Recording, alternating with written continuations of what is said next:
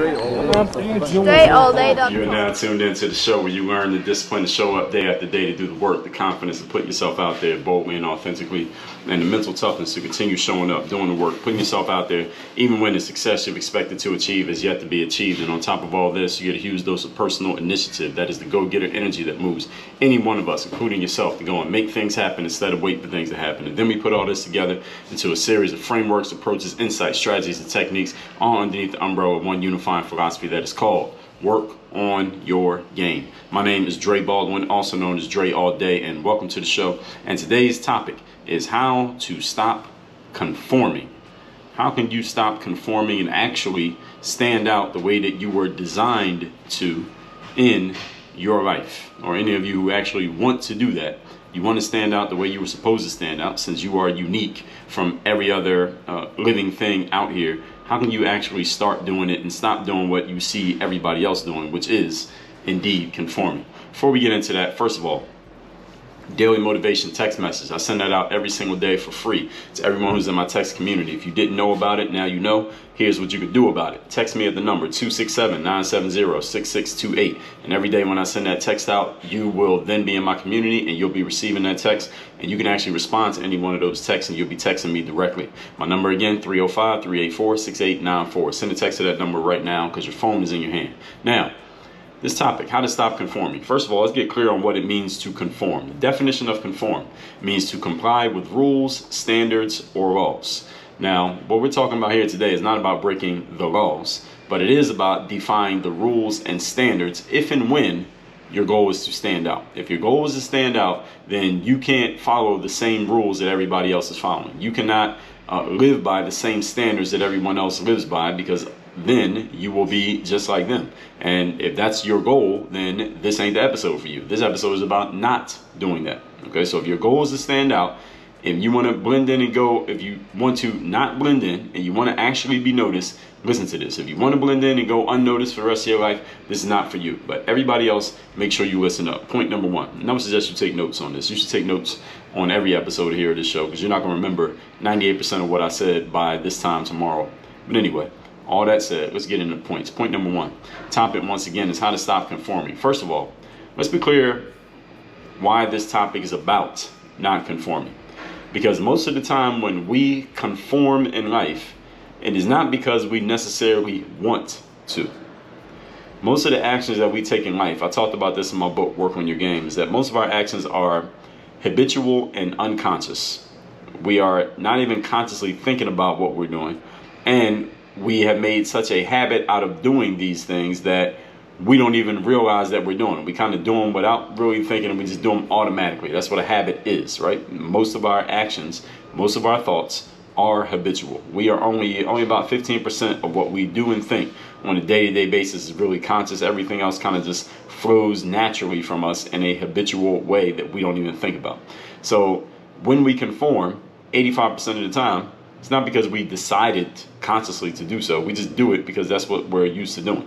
It's an involuntary response. It's not necessarily because we think following the crowd is the best possible option. It's often because we feel the social pressure, which is ingrained in us as social creatures. We feel the social pressure to do what we see everybody else doing.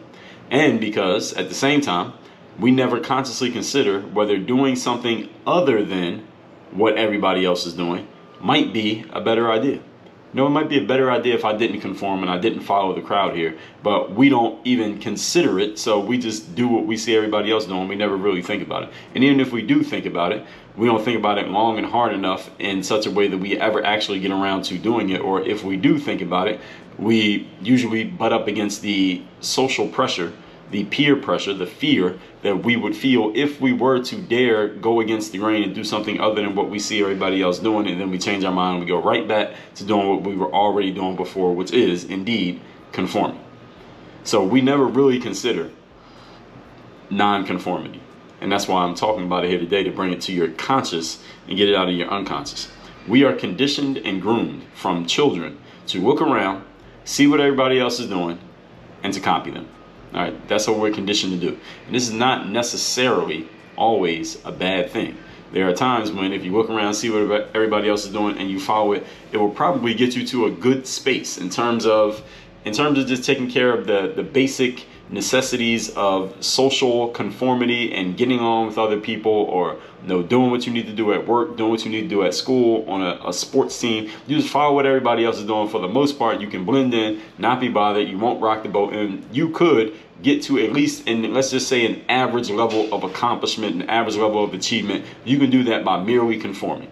If you were to drop me into the workplace of any entry-level job, that some of you who are listening to this right now, you're working at a job that's entry level. And when I say entry level, what I mean is the kind of job where you don't have to have any specialized knowledge to get hired. So I worked at a whole bunch of entry level jobs. I worked at McDonald's, I worked at a water ice stand, I worked at restaurants, I worked as a bus boy, I worked as a maintenance guy, I worked at a movie theater taking orders at the concession stand. Those are the kind of jobs that are entry level. In other words, they're the kind of jobs that anyone theoretically could get hired, and they could be executing on the job fairly satisfactorily within a week. All right, that's an entry level job. You don't have to bring any skills with you except the ability to read and write and understand the native language. If you work at a job like that, if you were to drop me in, any of you who works at an entry level gig, you were to drop me in there and working alongside you, within a week, I'd be doing that job pretty much at the same level that you do the job. Why? Because all I had to do is look around at what everybody else is doing and just follow it. If I just conform to what everyone else is doing, if you were to drop me in McDonald's and gave me no training, just put me in the back with all the other cooks who were making the double cheeseburgers and the quarter pounders, within a week, all I had to do was just let one of them tell me, all right, when this happens, do this. When that happens, do that. Just push this button right here, then move this right there. I could, within a week, but it wouldn't even take me a week, I could figure out exactly how to do that job well enough that you wouldn't know how long I've been working there, because all I'm doing is just following the process and conforming to what everybody else is doing. So conforming is not necessarily, again, a negative thing. Conforming does not mean you're going to fail in life and you're going to fall flat on your face and curl up in a ball and die. But it does mean that you will blend in with everybody else. And again, this topic is about doing the opposite of blending in. Since we are conditioned and groomed to look around, see what everyone else is doing, is copying them. We do this in school. We do it at work, is at least at the entry-level jobs that many of us start out with, and many of us never graduate past this point. We just do this for our whole lives. So you go to school for how many years? You went to school for 12 years and you were taught to conform. Then you get out of school, at least 12 years. Then you get out of school and you get into an entry-level job, you conform and do whatever they're telling you to do. And then most people, this is pretty much it. That's pretty much the whole process. They just repeat that process for the next, let's say you get into the workforce around age, let's say 25. It takes you a year or two to figure out where you're going. You get into the workforce around 25, then you do that for another, what, 50 years? I know 65 is a normal retirement age, but people are living longer now because we're healthier. We got more technology. So let's say 75. So you basically live that life. You conform for the next 50 years and then you're dead. And then it's over and everybody forgets about you 2 hours after your funeral's over. That's pretty much how it goes for most people. And the better you conform, the more you get rewarded. In school, right? Who gets the biggest rewards in school? The people who are best at conforming to the process that you are being taught. So to go against this requires a certain amount of deconditioning, so to speak. And that's the topic here today. That's my aim here today, and actually every day on this show. Point number 2. Today's topic, once again, is how to stop conforming. The easiest way to stand out in anything that you do is to look around at what everybody else is doing and do the opposite. Earl Nightingale talked about this in his audio tape called Lead the Field, which he made way back before I was even alive. But this is a tape that any of you can go find this on whatever streaming service you subscribe to: Spotify, Apple, YouTube Music, Amazon Music, YouTube. You can look this up. It's called Lead the Field, and the author's name is Earl Nightingale, or the speaker. His name is Earl Nightingale, and listen to that audio tape. And it'll be set up just like an album would be for a rapper or a singer. And this is one of the things Earl Nightingale talked about, that if you want to stand out from the rest of the world, all you got to do is look around at what everybody else is doing and do the opposite, even if you have no idea what you're doing. Why? Because most people conform. Therefore, most people become average. Therefore, if you want to not become average, you give yourself the highest probability of not being average by not doing what the average people are doing. And if you look around and you see, quote unquote, everybody doing something, there's a good chance most of those people are average. So do the opposite of them and you already put yourself in a winning position. You made yourself eligible to win. There's a study done, and I know I wrote about this. I might have written about it and not spoken about it, but I might have spoke about it as well. But There's a study done. Earl Nightingale talked about this in his other audio tape, the one that made him famous. It's called The Strangest Secret. And I've talked about that on the show. The Strangest Secret is a 36-minute audio. You should definitely look this one up as well on your favorite streaming service or YouTube, or just look it up on Google. It's easy to find. It's free. Listen to it. It's called The Strangest Secret. And one of the things he talked about was this study that was done where they followed a bunch of men over the course of their entire lives, from the time they were age 18 till the time that they were around 65, 70 years old. And from age 18 to 65, this is what happened. 1% of those men by age 65 was rich. 4% of the men were financially well off. So that's 5%, right?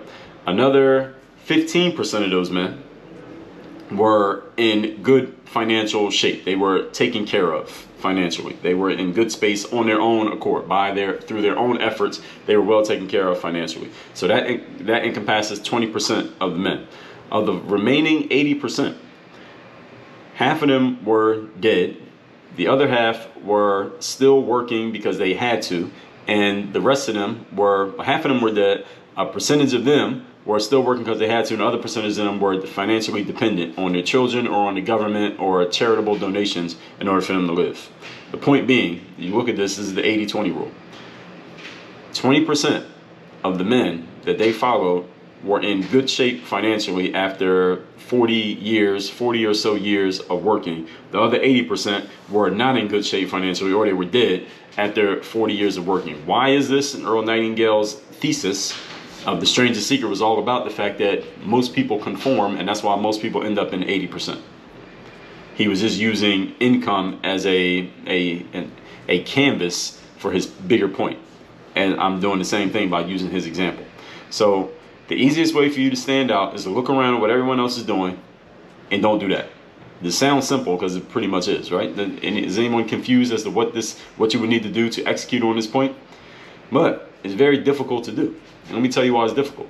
Because as we already talked about, we've been conditioned from children. If you're 27 years old, you've been conditioned since you were old enough. How old is a child when they can start understanding words and talking back? 2, 3 years old? So you got 20 plus years of conditioning of people telling you and convincing you and influencing you to conform. And now here I am in 20 minutes trying to tell you not to. All right, this is the reason why most people can't do it.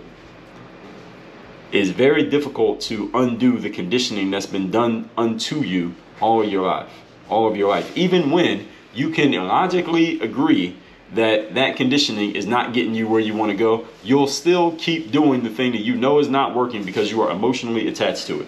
This is one of the conundrums of the human animal, that the more people figure this out and crack this nut on how to undo this, those people become pretty famous and they get paid pretty well. I'm on the path to figuring that out. That's why I'm talking about this right now. Figuring it out even better and better and better, to the point that I can help more and more average people understand it. There are above average people who listen to this show, so you all can understand it. But I got to get the people who don't even look for shows like this to be able to understand it. And that's when I'll become more and more famous. This is just as a side note, to make the more average the person you can help understand your point, the more people you can reach, if you understand what I'm saying. But this sounds pretty simple, right? Just don't conform, don't do what everybody else is doing. But we've been conditioned to do this. Social cues have taught us this. Social norms have taught us this. School taught us this. Your work environment, probably, wherever you work, it probably teaches you this. To do the opposite of what everybody else is doing. You know what this triggers inside of us?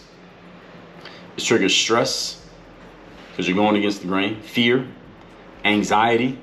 Why? Because doing the opposite of everyone else draws attention to you for all the, quote, wrong reasons, close quote. You're drawing all this attention because you're not doing what everybody else is doing. Any of you ever watched the TV show Seinfeld? And I'm sure many of you have. It was a very popular show. There was that episode where, who was it? I believe it was Kramer. He was going on I think it was the AIDS walk or the cancer walk. It was one of those. It was there. The show was based in New York. I think most of you know that. And Kramer, who's one of the characters on the show, he was going out to support, it was either the AIDS walk or the cancer walk. It's like it's big walk that everybody does. Everybody gets together and they go on this walk through the city, and they walk X number of miles, and they all wear like a pink shirt or a red shirt or whatever color it is for the cause, and they wear a ribbon or a button, and they donate money, and the whole point is to raise awareness about the fight against this disease or this problem or whatever it is, and people donate money, and it's just a big feel-good thing to raise awareness that we're all trying to fight against this disease that's hurting people. So Kramer goes on this walk. I can't remember which one it was, but whatever it was, the cause, AIDS or cancer is one of those. Kramer is walking just like all the other people, but he decided when he's on the walk that he doesn't want to wear the ribbon on his shirt. Everybody has on this ribbon that shows they're part of the walk. I'm part of the cause. It's basically a virtue signal is what it was before we called it virtue signaling, but that's what it is. Not in a negative way, but that's what it is, a virtue signal. And Kramer decided, I'm going to go on a walk because I support the cause, but I just don't want to wear the button on my shirt. So he didn't wear the ribbon. So he's walking around without the ribbon. And everywhere he goes along the path of the walk, you know, it's thousands of people out there walking. They all ask him, hey, why don't you have on a ribbon? Finally, somebody points it out. Why don't you have on a ribbon? And then somebody else notices, why don't you have on a ribbon? And they all start arguing about the ribbon, or they're arguing at Kramer about not wearing the ribbon. And it's like this group that he's walking with, all for this positive cause, they become a mob because the mob is trying to socially pressure him into putting on the ribbon, and he doesn't want to put on the ribbon. And it's funny, but at the same time, it was very it was an omen for what we ended up having over the last couple of years with, you know, things like masking and jabs. It's the exact same thing. It's an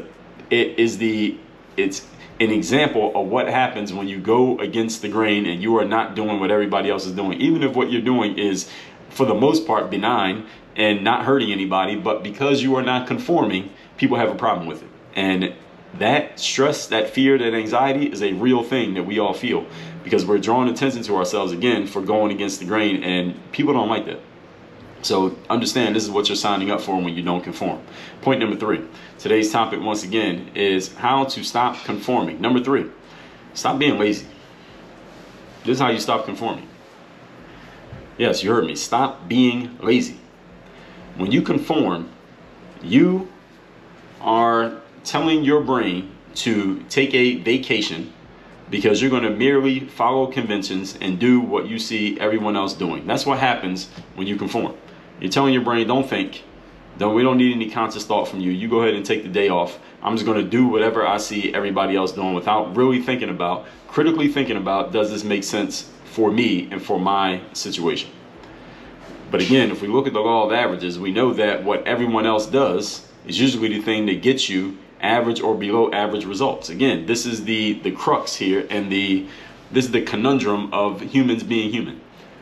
That we default to following the crowd, while at the same time consciously understanding that following the crowd will get us average or below average results. But we do it anyway.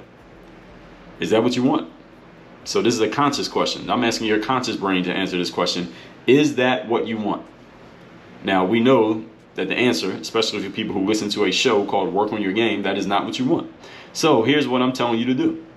Turn on the light switch in your brain, turn it back to on, it's set to off right now, turn it on, and challenge yourself to make a decision that is independent of what you see everyone else doing. I know I make this sound so simple, but it's not, as I just told you on point number 2. This is the first step to non-conformity. This will require a high level of discipline because you have to remember, at least at first, before it becomes a habit. Then you have to have a high level of confidence because there will be people who give you dirty looks, or a metaphorical dirty look, because you're not doing what they're doing. You're not conforming. You have to believe in yourself strongly enough to stick with it, even though the crowd doesn't like the fact that you're not doing what they're doing because you're going against the grain. You got to believe in yourself enough to follow through with it. You're going to need a higher level of mental toughness because people are going to look at you funny, talk at you funny, and might even try to do funny things towards you simply because you're not doing what they're doing. Just like the Kramer incident on the episode of Seinfeld.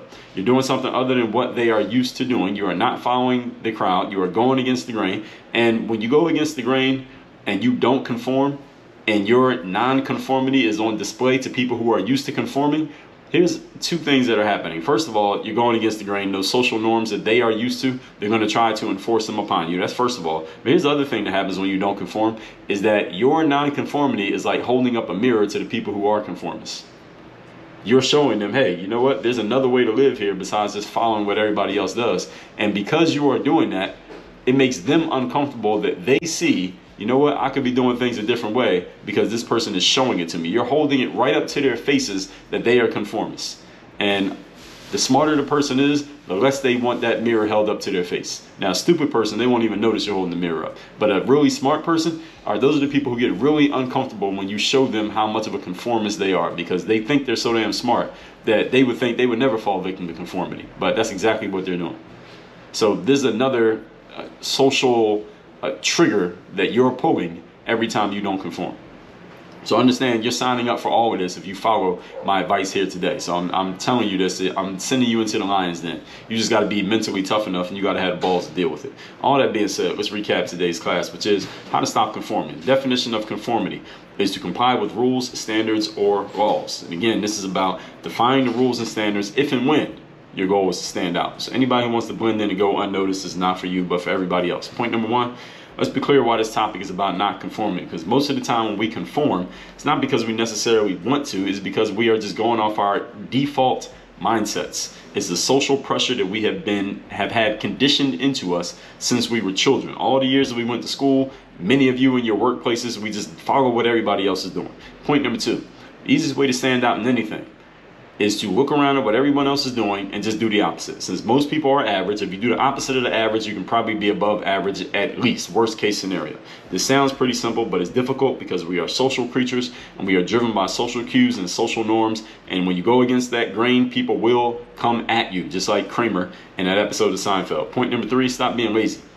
When you conform, you are basically telling your brain to take a vacation and just follow conventions and do what everybody else is doing. So I'm telling you to turn your brain, turn the light switch back to on, challenge yourself to make critical thinking decisions that are independent of what everybody else is doing. This is your first step, and it will require a high level of discipline, confidence, and mental toughness and initiative, because people will push back against you when you're going against the grain and you're holding up a mirror to them, showing them how much of a follower and a sheep they are. And they don't like that. And the smarter the person, the more they will dislike it, and the more balls and courage you will need to keep executing.